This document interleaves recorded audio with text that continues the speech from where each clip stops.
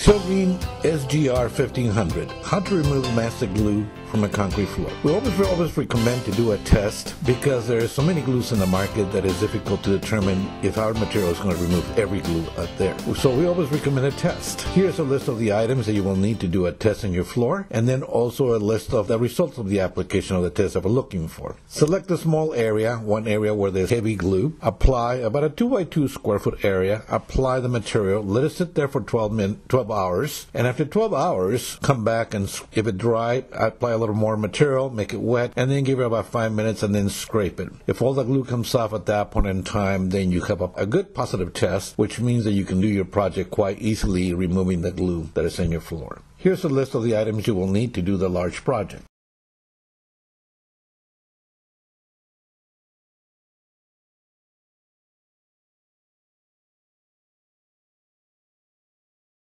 Planning and preparing on the job site. It's also important that you prepare your job site ahead of time and plan. We always place cardboard outside the door of the project so that way our shoes can be wiped on and not track the product all over the place. We also figure out the way to exit, or easiest way to exit from the project. As you notice, there may be steps to go up and then an access to go outside where you need to wash your tools and everything else. The product is environmentally safe, so it could be washed to the drain with no issues behind it. The second part to look at is also you have to make sure the product is very thin and it runs. And if the floor is not level, all the product will tend to go one direction. So we always create a small 1-inch barrier of absorbent at each door, so that way the product doesn't go outside the project area that we're trying to treat.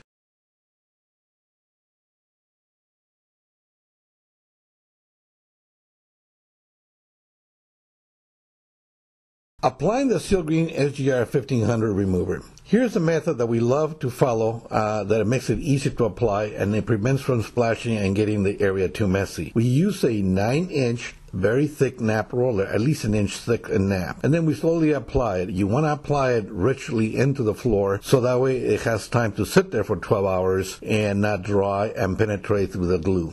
Some glues may be thick, some might be thin. So you want to make sure you put a nice thick coat of the material on top of it. As you can see, we try to avoid walking on it simply because the material, tracks very easily and also creates a slippery surface. So be careful as you apply this, and if you have to walk on it, be careful when you walk on top of it as well. This is a soy-based product, so it's thoroughly environmentally safe, so there is no issues, there's no smell, there's no VOC. So we could be working in this office as well as people working in the office next to us, and there will be no smell affecting them. The product will remain in place for at least 12 hours.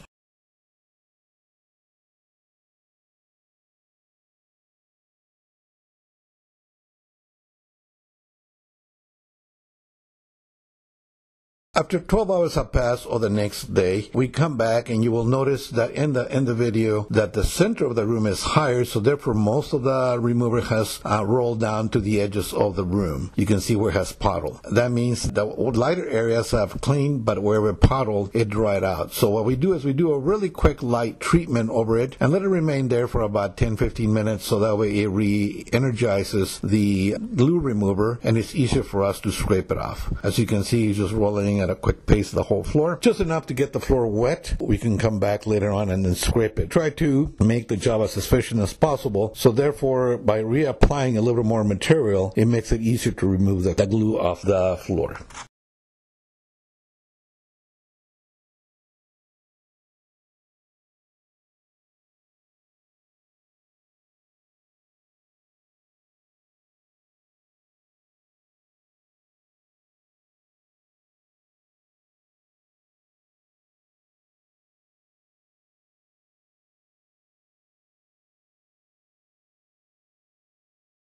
Removing and collecting the glue. If you need to walk on that wet product, sometimes we use what we call spike shoes. They're shoes with little spikes on the bottom, and those allows us to walk on the floor without getting our shirts dirty.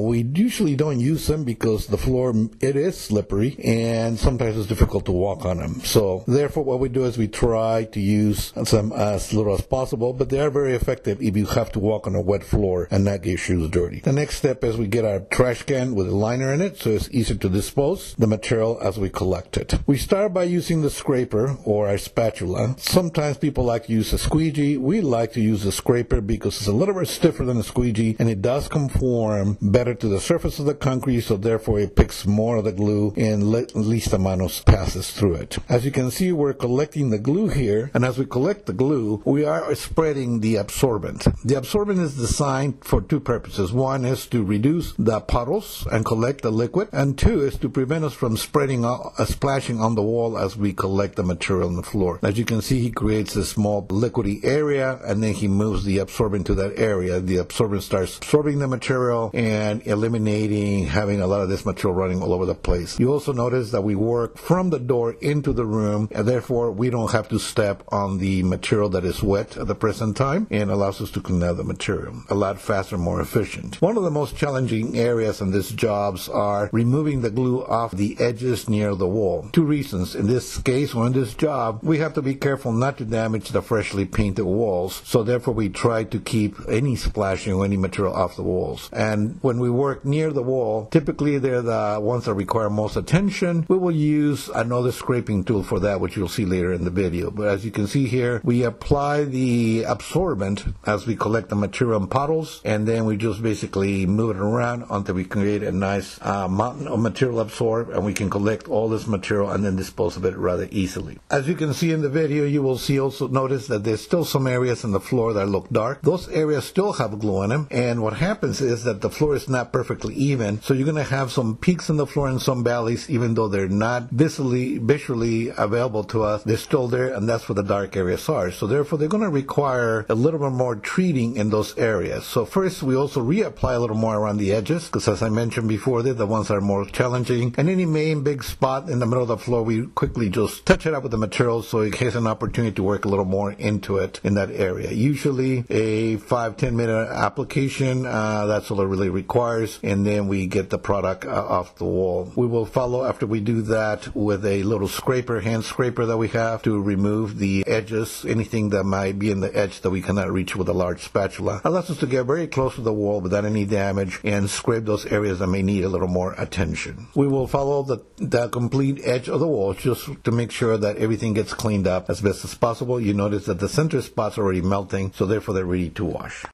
Washing the floor. The first thing that we do when we wash the floor is to mix the Seal Green oil cleaner degreaser that comes with the product. We use this, as I mentioned before, it's a soy-based product. It does leave an oily base on top of the floor, may be slippery, and also we want to make sure that that oily surface is completely removed, so that way whatever the following steps that we're going to be doing with this floor will not fail. At this point in time, what we do is we mix it, we pour everything into the bucket, fill up the 5-gallon bucket. The product comes in different sizes, so you may need different size containers. We use a mop to apply the material, so we don't need to do that. And then in this case, you're watching us using a scrub brush. It's a stiff bristle scrub brush, just to try to remove whatever things are there that are maybe a little bit tight on the floor. This helps us do that. This is one method of doing it. We also will be showing you here in the video the other method to do it if you want to do floors a little faster or you have such machine. But the scrub brush will also work as well in doing the final wash. Once he scrubs it a little bit, we apply water from clean water from a hose. We always try to mist it, so that way we don't have a lot of water, just enough to collect. And then we follow with a shop vac. As you can see, as he shop vacs the floor, it is collecting all the dirt, the glue, and everything else all at once. A lot of our customers like to do a second just clean water job, which means that you just basically, after you clean up all this, you come back and you spray just clean water, shop vac it up, and that will make sure that your floor has nothing left on it of impurities to prevent you from doing your next flooring. Here's the other example that we use. We use a Seal Green diamond pad. It's a pad that scrubs the floor. It has impregnated diamonds, so it really gives it a good scrub to the floor and removes whatever is there in the floor. It's not designed to remove the glue. It's designed to scrub the floor well. As you can see, he is preparing the device called a floor maintainer. That applies the oil cleaner degreaser just enough to get it wet. A heavy wet is better. This machine's the wetter the floor, the better they work. And then he just goes ahead and starts scrubbing the floor in a simple motion, not too fast, not too slow, just enough enough to give it a good scrub to the floor in that area. A lot of the professionals, this is what they use to get a little more efficiency in cleaning the floor. Homeowners also, some of them use this too as well because they don't want to spend a lot of time brushing. It is an option if you're doing very large floors. Highly recommend to use a scrub pad with the diamonds and the machine. They do give you a lot of square footage rather quickly with very little effort. We follow by spraying a little water on the floor, and then we immediately shot back, and you can see there how clean the floor is getting at that point in time. A lot of times the floor is left at that area, and now you have removed all the glue from the floor completely, and a lot of times a second wash takes place just to make sure that the floor is perfectly clean. Then we allow the floor to dry.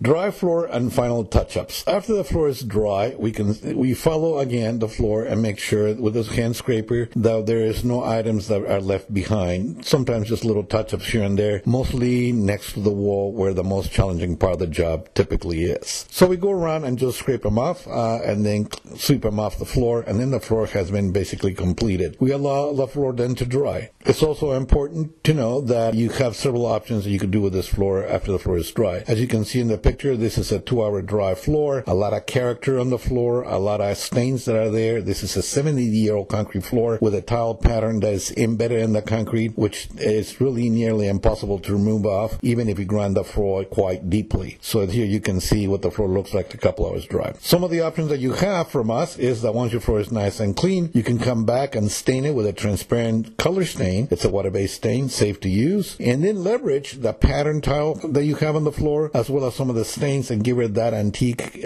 floor with a lot of character. This is very commonly done. At Seal Green, we have 36 different colors that you can use to create a beautiful floor. This coating will be followed by a couple coats of sealer and a shine gloss, so if you want it to be very glossy. For more information on this project or questions about how to do the project or on the product, materials, and other items, please call us at 800-997-3873, 800-997-3873, or visit our website at sealgreen.com.